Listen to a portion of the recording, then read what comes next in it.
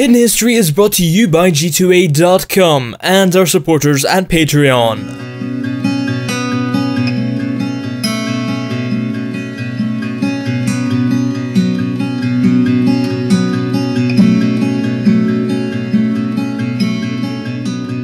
When Telltale's The Walking Dead made its debut in April of 2012, it immediately caused a seismic shift in both Telltale and the gaming industry itself. It changed how the company created games and, in general, how the adventure game genre was viewed. A lot of time had passed since the heyday of classic adventure titles like The Secret of Monkey Island and King's Quest, and sadly, many saw the genre as outdated and no longer profitable. The Walking Dead changed that, all while establishing Telltale as a storytelling powerhouse. When talking about the development of the game, Dan Connors, the co-founder of Telltale, gave us an insight into what made it feel so unique. According to him, the initial idea to include branching dialogue was inspired by the Mass Effect series, but he also believed that his team had the opportunity to improve on it, saying, "Traditional dialogue trees don't present a believable rhythm to a conversation, and making it a task to exhaust dialogues. Moving away to a more natural dialogue system was huge for us." The team also knew that the gameplay would not amount to much unless it was backed up by great writing. For this, Telltale did not look to other games when trying to develop their characters and story. Instead, they took their cues from television, citing Mad Men, Game of Thrones, and of course The Walking Dead show and comic book as things they looked to emulate while writing. They also got help from The Walking Dead co-creator Robert Kirkman, who liked the company immediately, saying he respected how they emphasised decision making and consequences rather than ammunition gathering or jumping over things. Of course, all of that wouldn't have mattered without protagonists worth becoming invested in. Thankfully though, Clementine and Lee proved to be just as compelling as the characters in the comics and TV franchise. Since the release of the first Walking Dead games, fans and critics have often cited the game's player character, Lee Everett, as one of the major reasons for its success. Some even go so far as to say he's a better character than Rick Grimes himself. It may be surprising to learn then that the creation of Lee didn't start until, well, after a lot of other things in the game had already been written. According to game designer and writer Sean Vanneman, Lee Everett wasn't even Telltale's initial idea for a main character. Originally, the team planned for Clementine to come from a single-parent home where Clementine's brother took care of her due to her mother being unable to. In this version of the game, Clementine's brother would have been the lead, but Vanneman decided that he didn't want the characters to have pre-existing relationships. Instead, he wanted the leads to get to know each other as the player was getting to know them as well.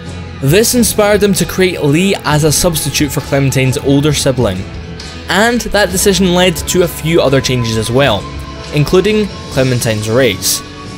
At first the character was going to be Caucasian, but the team changed this because they wanted her to look like she could potentially be Lee's daughter.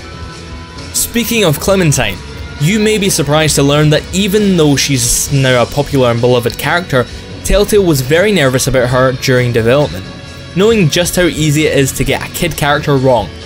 According to Vanneman, getting people internally excited about it was really challenging. There's no kid I can point to in a video game and say, it's just going to be like that person, don't worry about it. Eventually though, he managed to get the company on board. People recognised the hurdle set forth by deciding there's going to be this little girl that's going to be a key feature of the game, but people kept saying yes anyway. And it paid off, resulting in what may be the best child character in video game history. Vanneman wasn't the only person to have a big impact on the creation of Clementine. Just as important was the game's art director, Derek Sakai.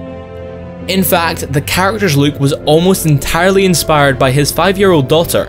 According to Sakai, she has a crazy sense of fashion that oddly translates well into the world of The Walking Dead.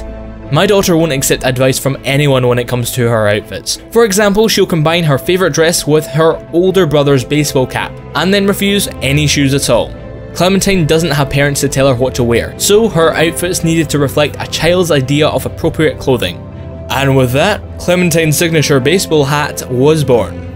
Vanneman has also said that he turned to Sakai a lot while writing the character, trying to get advice from someone with children about how Clementine would talk. This actually led the character to speaking a lot less because, according to Sakai, the less my kids talk, the smarter I think they are. Even after all the hard work the team put into writing the characters, they knew that creating a believable bond between them was absolutely essential to the game's success. Melissa Hutchison, the voice of Clementine, says that she was especially nervous about this. The whole backbone of the story is the relationship between Lee and Clementine, and the choices Lee makes in order to protect Clementine. If Clementine came off as annoying, people would be trying to find the button that sends her straight into a herd of walkers. Thankfully, the strength of the writing and performances made sure that didn't happen. So because this was our first ever Walking Dead episode, we don't have a comment showcase this week. If you'd like to see more though, you can always like, subscribe and share this video around, and maybe even comment. And your comment could be featured in a future episode of this show. We do still have a trivia question for you though. Last week we asked you a Mass Effect question, and most of you got it. It was B, the Rachni Wars, which I'd like to apologise for my mispronunciation of. This week's question may be a bit harder though. Early on in the first Walking Dead game, Lee and Clementine's encounter of Kenny, Katya and Duck, a family who tells them they are from what American city? A. Atlanta, Georgia. B. Sunnydale, California. C. Primm, Nevada. Or D. Fort Lauderdale, Florida. Tell me your answer in the comment section below, and while you're down there, why don't you tell me your favourite character from the Walking Dead Telltale series that's not Clementine or Lee? Your favourite character, just be honest.